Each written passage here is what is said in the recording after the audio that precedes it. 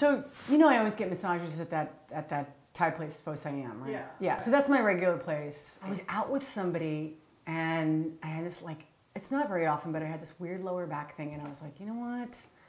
I'm gonna go to this place that's right nearby where my friend Tracy and I had gotten foot rubs. And she was this really, you know, very lovely, nice Thai woman, right? So she comes in and the first thing that she does is take the towel completely off. Which again, like I've had massages in China and Mexico and Belize and New York and LA and the towel is always on. It's always covering your butt and your cooch. As she gets her momentum going, she's thrusting her crotch into my head, into the top of my head. She's doing this. She's like, It's sort of like drunk driving. You know what I mean? It's like, get in your lane. What's going on there, right? She's moving my butt and she's pulling my cheeks up. She's making all of me crash into the rest of me. So she gets on me like this, right? She gets on me like this. But here's the thing, Angela. So now her skirt is hiked up and I'm right here and she's doing this. My jumpsuit's a little tight, so I don't know if I can really do this in the jumpsuit.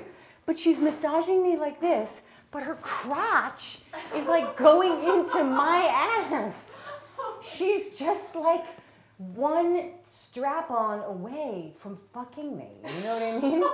And so she's, again, now it's not her crotch is like an out of control, you know what I mean, vehicle.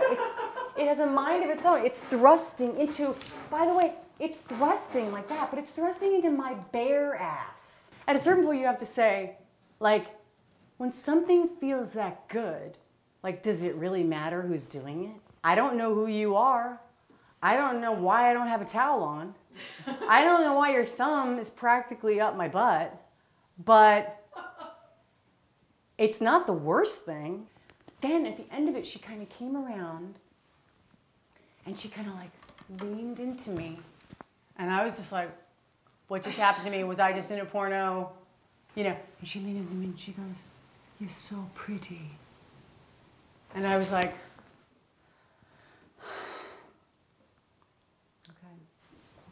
anyway, if you want the name of the place, it's next to Pinkberry.